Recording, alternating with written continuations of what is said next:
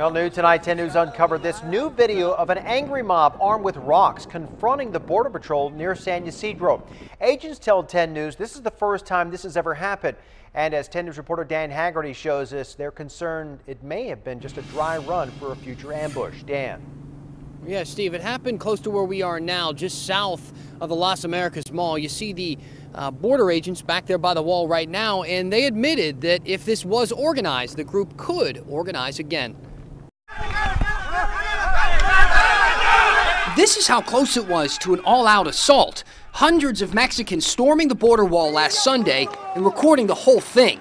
The first organized attack agents have seen here. They were combative, throwing rocks and bottles and flashing gang signs and threatening agents. Assistant Chief Patrol Pete Vasquez told me the rioters clearly documented this for a reason.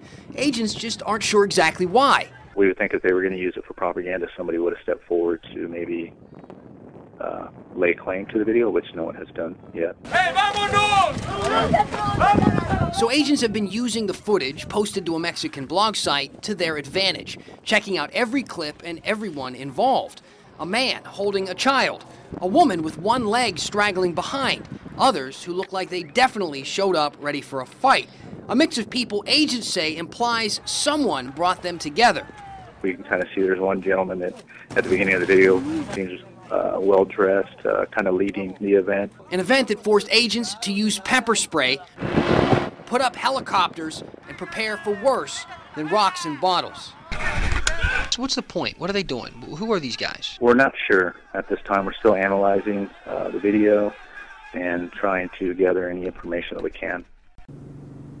And agents told me that most of the other organized events that happen on other parts of the border always have a clear message.